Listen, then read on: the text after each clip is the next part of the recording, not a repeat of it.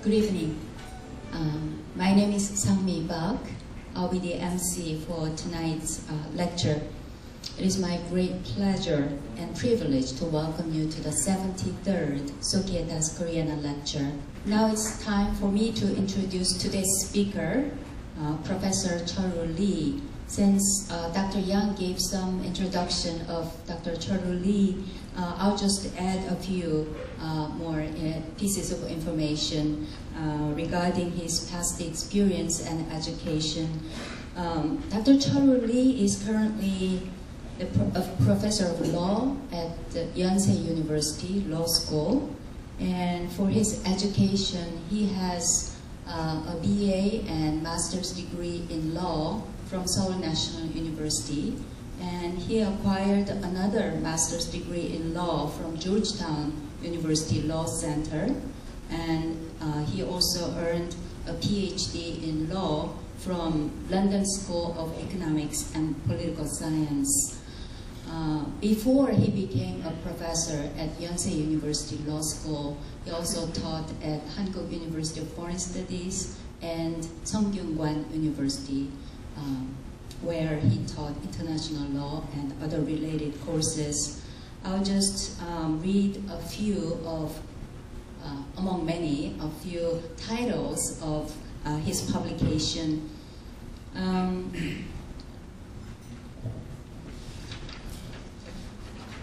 Most recently, he was the author of Country Report of the Republic of Korea for the European Union Democracy Observatory on Citizenship. And he published an article on the judicialization of politics in South Korea. He also published an article on the law and politics of citizenship, also related to today's topic, in divided Korea. And just one more article that I'd like to introduce is How Can You Say You're a Korean? Law, Governmentality, and National Membership in South Korea.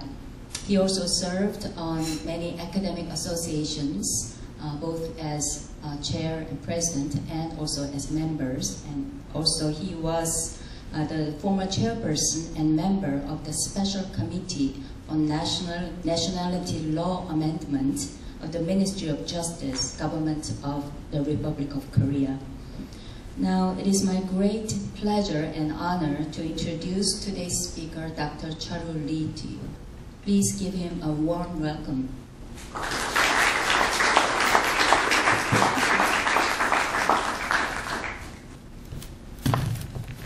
Thank you very much. I'm profoundly grateful to the Academy of Korean Studies and particularly Professor Yang Young-yun for giving me this precious opportunity to give a speech at this in this prestigious forum, Societas Koreana.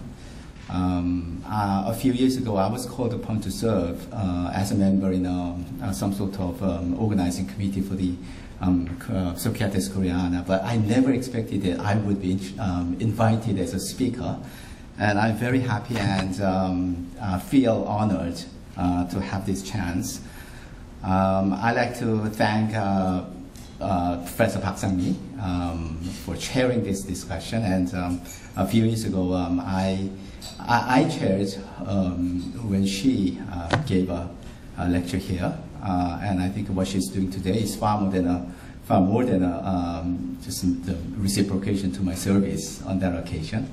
I would also like to thank Ms. Kang Young-mi for her marvelous assistance in the build-up to this event.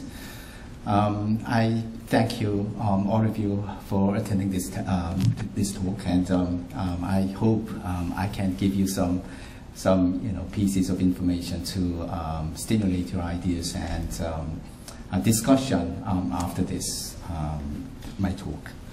My title is The Logic of Citizenship and National Membership in Korea, and so many things can be talked about under this title. You may be interested in how the acquisition of Korean citizenship by immigrants, particularly recently you probably must have seen the Winter Olympics, where there are many Western players playing as Korean nationals.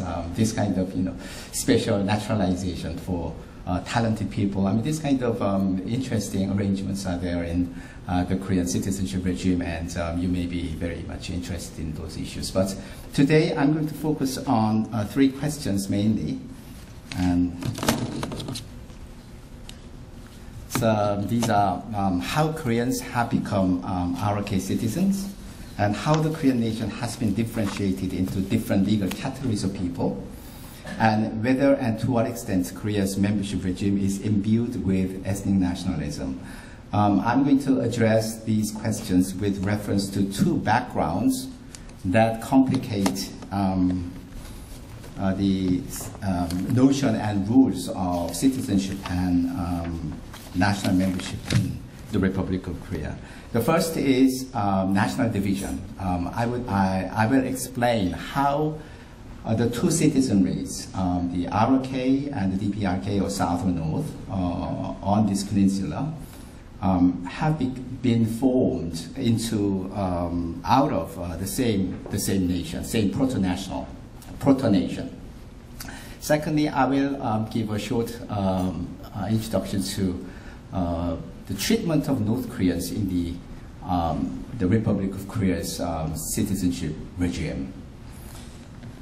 The other background is the wave of emigrations, diasporic movements in the 19th century, and their ethnic return migrations that started in the post-Cold War period.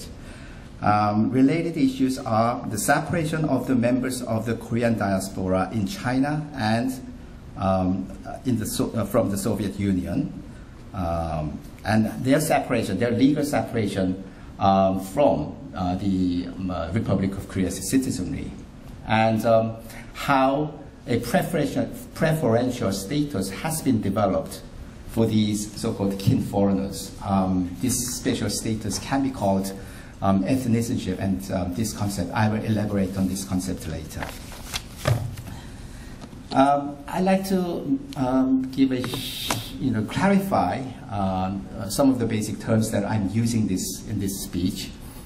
Citizenship. Well, everyone knows what citizenship is, but if I define it, I can say that it is a full legal membership of a state. But international lawyers rarely use the term citizenship. They prefer the term nationality. And nationality is defined as the legal bond between an individual and the state. It doesn't really mean anything. So more accurately, we can define it as the quality of an individual being a subject of a nation, a state.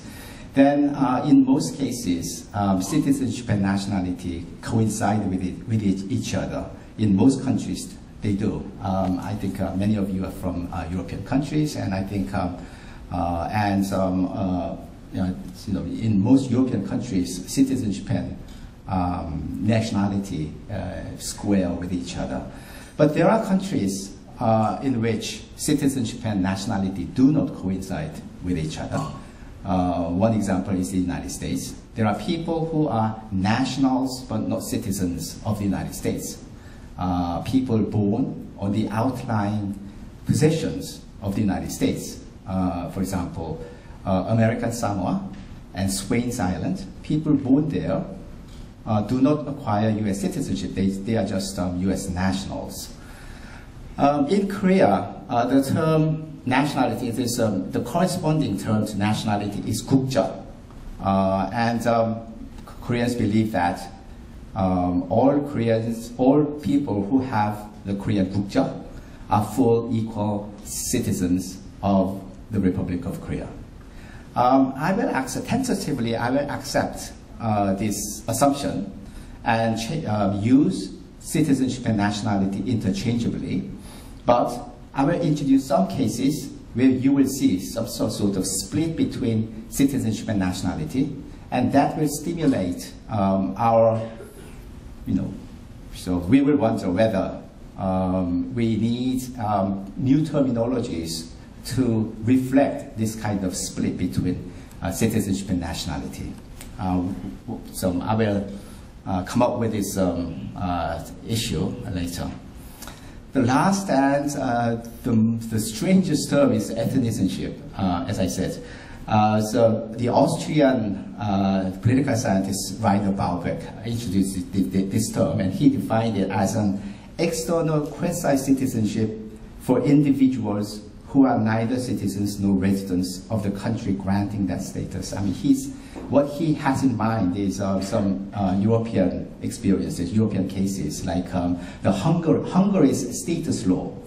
But because I think these ethnicity practices are very widespread, I expanded the definition a little bit further, and I would define this term as a preferential status given by a kin state to its ethnic kin in or from other states. And we will see how ethnicity practices are taking place in Korea. At this point, before I move on to the next slide, I believe that many of you think the Korean notion of identity is very, very ethnic. Right? Koreans have a very strong ethnic notion of nationhood. People probably would point to many sides of Korea's membership practices. Ethnicity is one example. But some people would point to Korea sticking to the jus sanguinis principle as the principle of conferring citizenship at birth. You know, most Koreans have become Koreans because their parents were Korean. So this so-called jus sanguinis principle, or the principle of blood, or principle of descent. Many people point to this as a symptom of Korea's ethnic mindedness or ethnic notion of nationhood, and contrast it with the jus soli adopted by countries like the United States, the principle of territory. People born on the United States, in the United States, become U.S. citizens at birth, right? But at this point, I'd like to introduce this interesting book by the UCLA sociology professor Rogers Brubaker, Citizenship and Nationhood in France and Germany, published in 1992. Rogers Brubaker, in this book, contrasts France and Germany by reference to their different understandings of nationhood. For example, he characterizes the French notion as civic and territorial, and he characterizes the German notion as very ethnic. And he associates the French notion with the introduction of jus soli elements in the French nationality law, in comparison to the German Nationality Act, where jus sanguinis has been the main principle.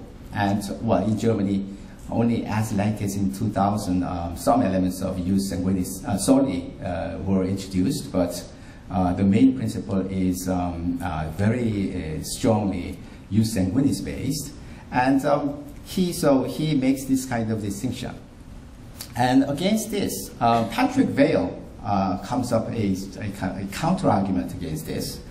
Patrick Vail is a French citizenship scholar, and his award-winning book, Qu'est-ce français, says that Brubaker is wrong because he overlooks the fact that France was the inventor of jus sanguinis, which was a republican principle, as opposed to the Ancien regime principle of jus soli. During the Ancien regime, jus soli was the principle, and anyone born on the French territory should be loyal to the monarch, and that was the main idea of jus soli. So after the French Revolution, France had to replace the jus soli principle, and jus sanguinis came up as an alternative and as a republican principle. So, according to Patrick Vail, it is absurd to pair jus sanguinis with ethnic notion of nationhood and usually with the civic notion of nationhood. And jus sanguinis itself should not be identified with a kind of an illustration of a racialized notion of nationhood. So this makes Koreans feel a little bit comfortable, maybe. But as this jus sanguinis entails the question of who are the initial citizens from whom citizenship is transmitted. Any nation that has this principle faces the same question. Right? And in Korea, who are the initial citizens of the Republic of Korea? The first Nationality Act of the Republic of Korea was enacted in 1948, a few months after the government of the Republic of Korea was established. That was in December when that law was enacted, and it was only a few months after the government of the Republic of Korea was established. And the act goes like this: a person whose father is a national of the Republic of Korea, when the person is born, acquires the nationality of the Republic of Korea at birth. I think most Koreans became ROK citizens on the basis of this paragraph. Then the question is, if the Republic of Korea was born in 1948, how those people, the father, could obtain the nationality of Republic of Korea? Right?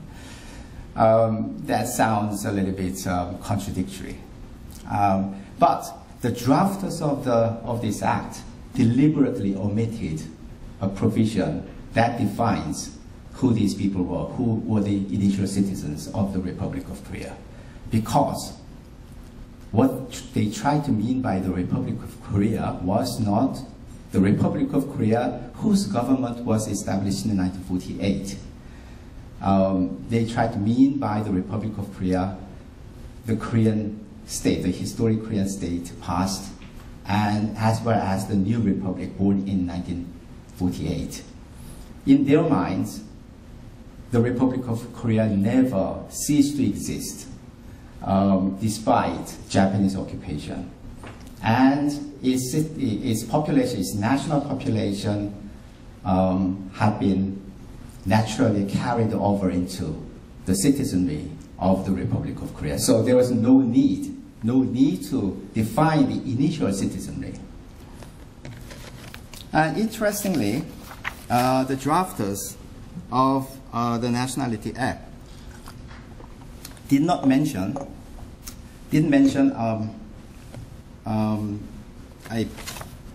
a law that preceded the Nationality Act. During the military government, the U.S. Army military government in Korea, which came to an end as the Republic of Korea came to have a government, a law was enacted, the temporary provisions concerning the law of nationality. And that law defined Joseon nationality and Korean nationality. The purpose of the law was to define who were Koreans, as opposed to people, Japanese, particularly Japanese, because they had to be sent back to Japan, and their assets had to be confiscated and so on. But very belatedly, all these projects had already finished by the time when this legislation was enacted. But anyway, the purpose of this legislation was to define the boundaries of the Korean nation. And it says, a person whose, I made a mistake, a person whose father was a Joseonin, that means Korean, has Joseon, when he was born, has Korean Joseon or Korean nationality. There was some mistake. I have to correct it. Then the question is, who are these people? Who are Joseon people? Who are Koreans? Who had the Joseon nationality? It is also very interesting that the Democratic People's Republic of Korea's Nationality Act, the North Korea's Nationality Act, contains a similar notion. Some critics of South Korea's nationality law contrast it with that of North Korea, in that North Korea has, the North Korean Nationality Act has a provision that defines who the initial citizens of the Democratic People's Republic of Korea were. And that provision is this: citizens of the Democratic People's Republic of Korea are persons who possessed the nationality of Joseon, Korea, prior to the establishment of the Democratic People's Republic of Korea, and their offspring. Well, there is a definition, but this definition doesn't solve the fundamental problem. We have to know who these people are, who the Joseon people were.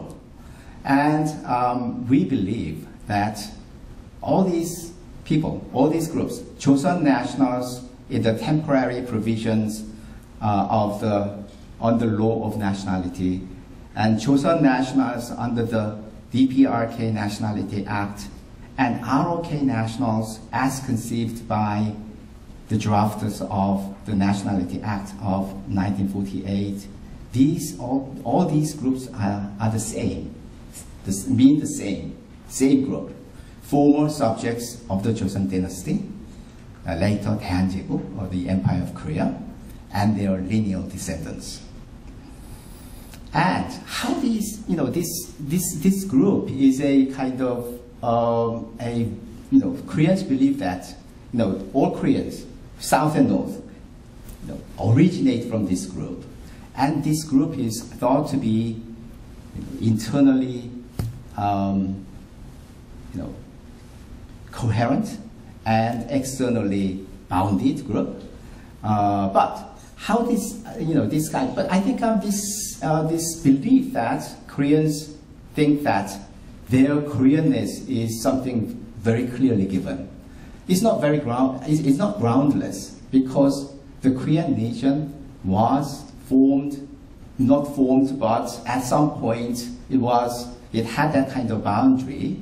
It came to have that kind of very clear boundary thanks to Japanese rule. When Japan occupied Korea and other territories, they put all these subjects of the Japanese Empire into family registries. They recorded, they documented all individuals of the empire. But they applied different family registries to different parts, different peoples of the empire. For example, Taiwanese, Koreans, Joseonjin, and people of Karafuto,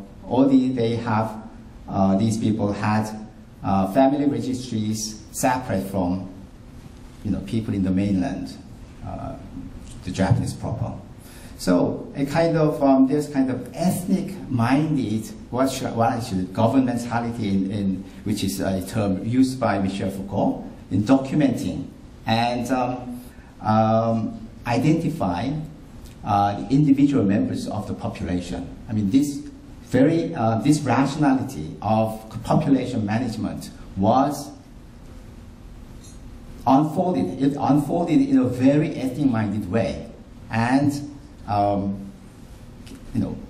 as a result, the Korean nation came to have this kind of very clear-cut boundaries, and this has been inherited by the Republic of Korea as its citizenry. So it is not wrong for Koreans to believe that the Korean nation and the ROK citizenry has a very, very clear-cut boundaries.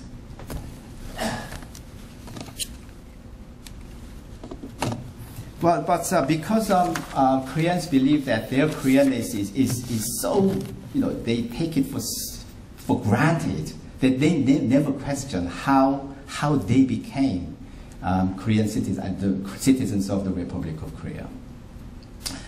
This question did not come up in any kind of official way until the mid-1990s, when South Koreans came to encounter an increasing number of North Koreans coming from China. And there was a case where a woman named Lee Young-sun was involved. And that was the first case where which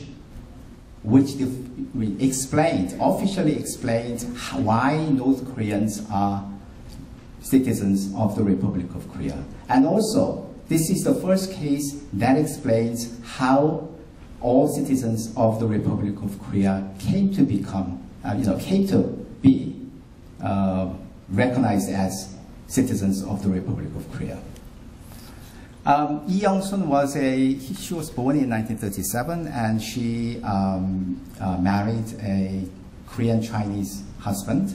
So her husband was a Chinese citizen, and they traveled to Korea, and on a Chinese passport. Her Chinese passport was a forged passport, and they operated a restaurant. And Lee Young-sun's husband was murdered, and Lee Young-sun decided to settle permanently in South Korea. So she turned up in the police station saying that she was North Korean. So she was entitled to the citizenship of the Republic of Korea and could live in the Republic of Korea. But the police didn't, and immigration authorities didn't believe that she was a North Korean. Instead, they believed that she was an undocumented Chinese immigrant. So they decided to deport Lee Young-sun, and Lee Young-sun filed a suit in court. And the Seoul High Court and the Supreme Court judged that Lee Young-sun was North Korean, and so she was a citizen of the Republic of Korea. And the court reasoned that Koreans became ROK citizens. Before Koreans became ROK citizens, they were Joseon nationals under the temporary provisions of the law on the law of nationality under the U.S. military government. And when the Republic of Korea's constitution was promulgated and came into force in July the 17th, 1948, they became the citizens of the Republic of Korea. And that means all cities, and also the court said that because the sovereignty of the Republic of Korea extended to the northern part of the peninsula, Lee Young-sun's DPRK citizenship would not affect, it's not recognized by South Korea, and would not affect her citizenship of the Republic of Korea. That means most North Koreans are citizens of the Republic of Korea, wherever they live. But I think it is true. Most North Koreans also derive their origin from the nation, the Korean nation, conceived by the drafters of the ROK Nationality Act, or the drafters of the temporary provisions, and also the drafters of the Nationality Act of North Korea themselves. So in most cases, Joseon nationality under the DPRK Nationality Act and the ROK citizenship would coincide. But there are gaps between North Korean and South Korean nationality laws. One example is Kim Kwang-wo's case shows an example.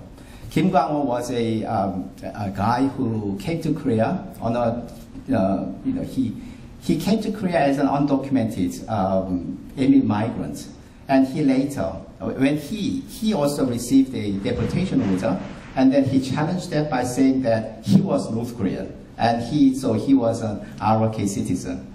But the problem was, his father was a Chinese citizen at the time when he was born. His mother was North Korean, though. So at that time, South Korea had only a patrilineal jus sanguinis rule. It's only when your father is a citizen that you become a citizen. Doesn't matter whether if your father is a foreigner, it doesn't matter whether your mother is Korean, because you cannot. Well, in any case, you cannot acquire Korean citizenship. That is this kind of gender unequal jus sanguinis rule. But North Korea at that time had this gender equal bilineal jus sanguinis rule, and he said this gender unequal jus sanguinis rule was unconstitutional, and the district court referred the case to the constitutional court. When the case was pending in the constitutional court, the National Assembly amended the law and introduced the patrilineal, also bilineal jus sanguinis rule, that made jus sanguinis both a mater a pater, right? And but nevertheless, Kim Kwang-ho failed to obtain ROK citizenship because he was born too early. So he failed. But anyway, this shows that there can be this kind of gap between North Korean law and South Korean law. Another example is the treatment of national minorities in the DPRK Constitution of 1948. The DPRK Constitution of the 1948 says national minorities, the national minorities who possess the citizenship of the DPRK enjoy the equal rights as other DPRK citizens. That presupposes that there are national minorities who are citizens of the DPRK. And I think what they had in mind was ethnic Chinese in North Korea. At that time, about 20,000 ethnic Chinese, or Huaqiao, how to pronounce it? Yeah. And it was people in North Korea. And according to if South Korean law, they would not be recognized as South Korean citizens because their parents were not South Korean. But nevertheless, DPRK gave citizenship to those people. And what if they come to Korea? Then would South Korea recognize them as North Korean citizens or ROK citizens? No, because when they judge one's citizenship, a North Korean citizen, whether a person from North Korea has ROK citizenship, they make their judgment on the basis of South Korean nationality law, not North Korean law. So they would fail to be recognized as ROK citizens. There may be naturalized DPRK citizens because their naturalization would not be recognized by South Korea. So this kind of gap would happen, right? And the Federal Republic of Germany also had this kind of problem because both GDR and FDR derived their citizenship from the same law, the Reichs Nationality Act of 1913. But at some point in 1967, East Germany changed its position and came to have a separate concept of citizenship. And so there were East German citizens who were not West German citizens, who could not be recognized as Germans. And after the unification, Federal Republic of Germany had to deal with these people, right? And they had to introduce some flexible ways to find whether these people how to treat these people, whether to treat them as citizens or not. Another question that arises is whether North Koreans are dual nationals. Because they have, South Korea and North Korea are two separate states in international law. And so DPRK citizens outside of the DPRK, they can be treated as dual nationals because South Korea extends its nationality to these people too. Then the biggest problem arises when they claim refugee status, when they apply for refugee status. Because under the convention relating to the status of refugees, a dual national should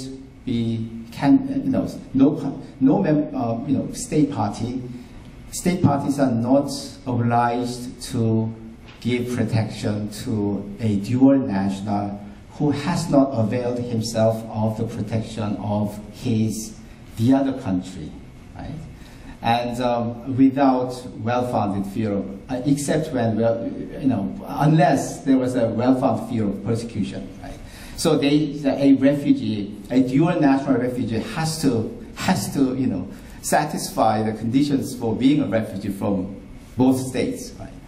And this kind of restriction may affect North Koreans, and it actually does. I sometimes get requests from foreign courts and lawyers about the status of North Koreans in South Korea. And there was one case from Australia, and there was a North Korean guy who applied for refugee status in Australia, and that person, he didn't want to come to South Korea. Right? He didn't want South Korean citizenship. He just wanted to argue that he was a North Korean. And but the Australian tribunal was having difficulty about this question, and my opinion was that that person's citizenship of the Republic of Korea is not effective because he doesn't want it, and he may not be even if he comes to Korea, he may not be recognized as a North Korean, and as a result as a national of the Republic of Korea. So it is totally ineffective. You should not treat him as a national of the Republic of Korea. But anyway, his application was dismissed because he had a country to go to. Even though he doesn't want it, there is a country that would accept him. That's South Korea. So his application should be dismissed. That was the position taken by the Australian tribunal. So this kind of question arises when North Koreans are concerned. So at this point, I'm thinking about this kind of conceptualizing of the citizenship membership of Koreans on the Korean peninsula. Koreans. There are formally nationals, but unable to enjoy citizenship. These people, North Koreans, particularly. Well, in South Korea, there's a law named the Act on the Protection and Settlement Support of Residents Escaping from North Korea. And according to that law, not all North Koreans are protected. The protection means, bringing that person, admitting that person to South Korea and treating him as a citizen of the Republic of Korea. But South Korea doesn't give protection to all North Koreans. If a North Korean has been outside of the Korean peninsula for example, for 10 years or more, he's not protected. And these people are formally and very theoretically nationals of the Republic of Korea, but he doesn't enjoy any right as a national or as a citizen of the Republic of Korea. So I think then what if that person? Then should that person be treated as a foreigner, and should that person go through naturalization or reinstatement of nationality to obtain the citizenship of the Republic of Korea? No, that person should not be treated as a foreigner.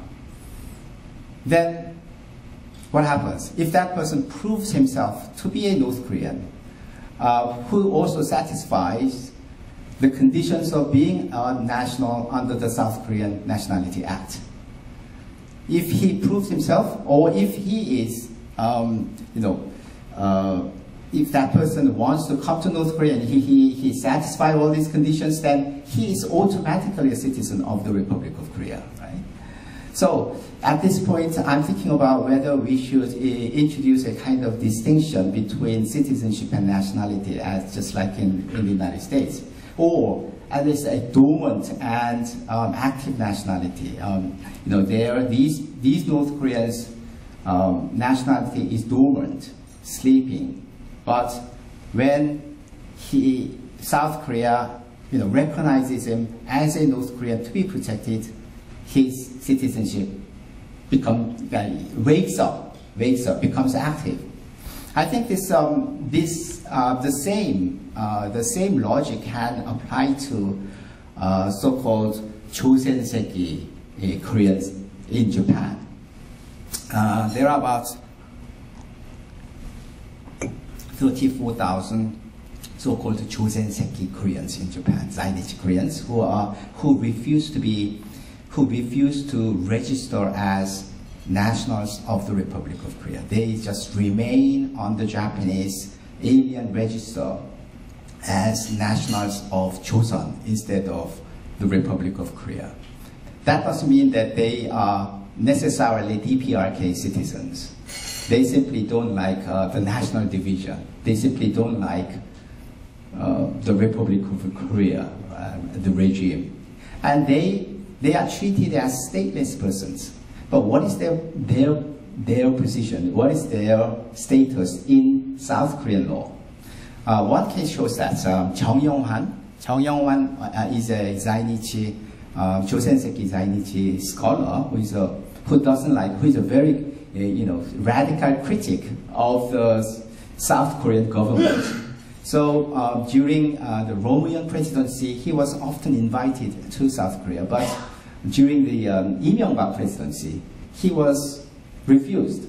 So for those people, so Josenseki Koreans, the Korean government usually gives a travel document, a special travel document for them to travel to South Korea.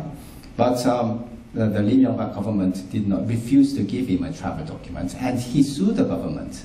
So there was a kind of court case, and in the district court, he won the case, but the Seoul High Court said that this guy was a stateless person.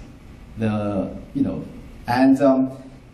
stateless person is like a foreigner, and the South Korean government had discretion whether to admit that person or not. So the South Korean government's refusal was justified or illegal. His appeal was quashed in the Supreme Court, although the Supreme Court did not spell out, declare that he was a stateless person, but nevertheless, his appeal was quashed. So, that means the South Korean court, the judiciary, regards these Josenseki Koreans as stateless persons, not Koreans, right? I think this is an erroneous decision in the light of all these historical process through which the members of the Korean nation came to be citizens of the Republic of Korea. And Chung Yong-hwan is already in Korea. I mean, he now under Moon Jae-in government, he's freely traveling to South Korea, and there is a seminar that he will appear in next week, and I'm going to attend that seminar, so I'm going to meet him, and I'll ask him whether he wants to, at that point, and in the very last stage of the litigation, he said he was a citizen of the Republic of Korea. And I'm going to ask him whether he really identifies himself as a citizen of the Republic of Korea. Then why not use the Korean passport and so on? Right. Okay, because what time do I have to finish? Yeah. Now? Now? Oh, sorry. Okay, 어떻게 된 거죠, 이거? 다시.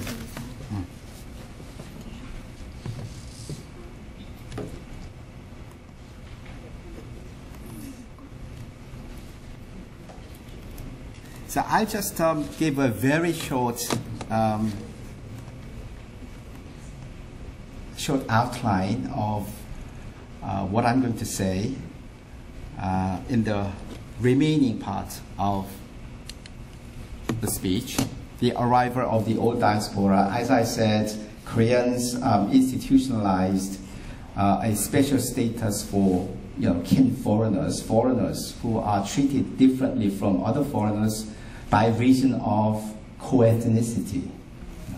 Koreans, ethnic Koreans in China, ethnic Koreans in the CIS countries, ethnic Koreans, of course, in the United States and Japan, right? These people came to be treated. Actually, was the draft in the minds of the drafters of the Nationality Act of 1948, and also the drafters of the DPRK Nationality Act of 1963. All these people had in mind some sort of a Korean nationhood, right? All these people belong to that nation, okay? And they are, according to the South Korean explanation, they did not lose their nationality under Japanese rule, right? And then how did they become citizens?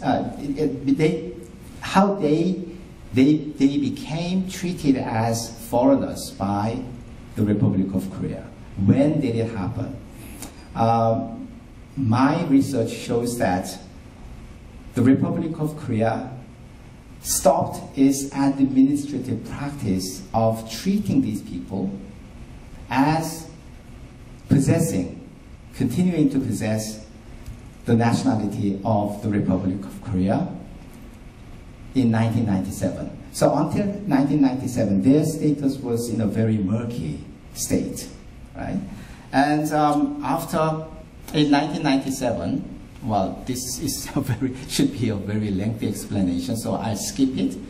It was only in 1997 that when South Korea's Ministry of Justice introduced what is called the guidelines on the nationality affairs of co-ethnics from China, that they came to be treated definitively as foreigners.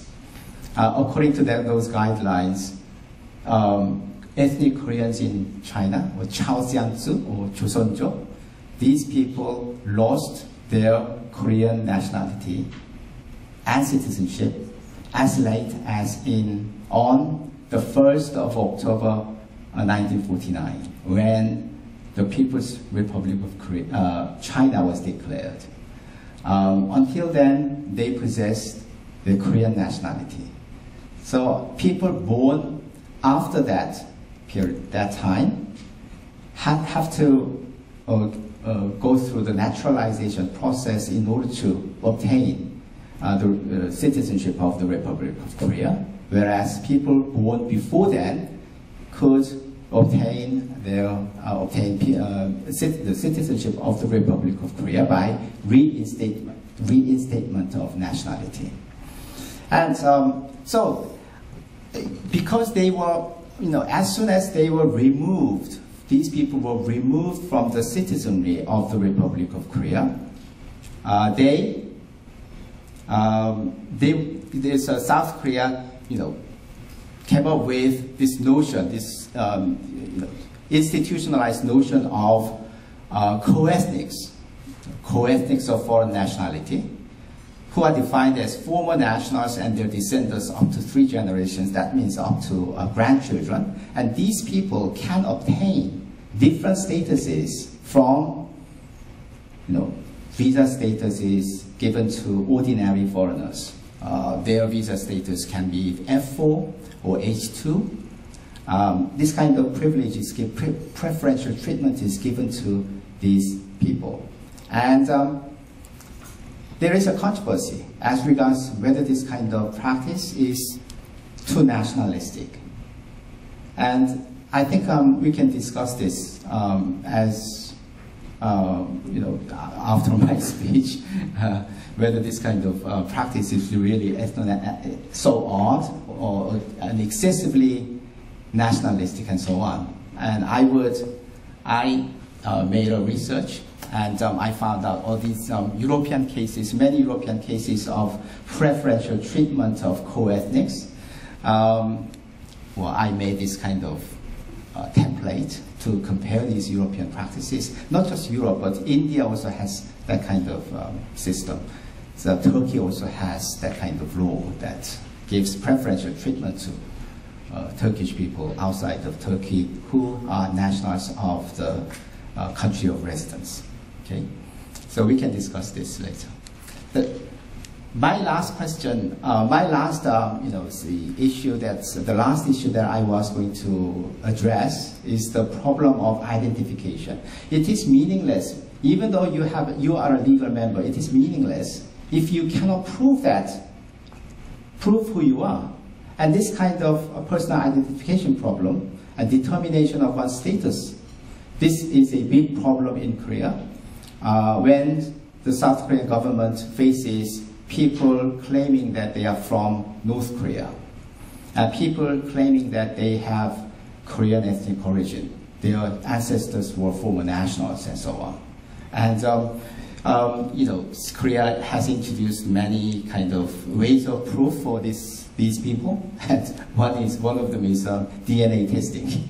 And for North Koreans, North Koreans are different from these people, because what is really important in determining their North Korean status is more performative than documentary, because documents they are coming up with are suspected to be forged and so on. So what is important is their memory.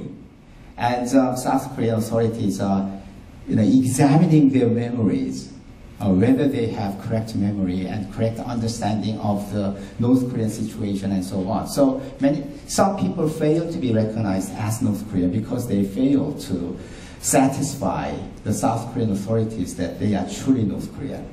And these people face a huge difficulty. For example, some people live in South Korea without any documents, any status. Well, recently the South Korean government is giving them a kind of tentative status called G1, but until then there are people who have absolutely no document and they don't exist in the official world. And this kind of problem happens in connection with the North Korean migration to South Korea. And I think I have to stop here, although I have not exhausted all all the information that I came up, but I think we have to stop here, and I'd like to invite you to ask questions, and we can continue our discussion in that way. Thank you. Thank you very much.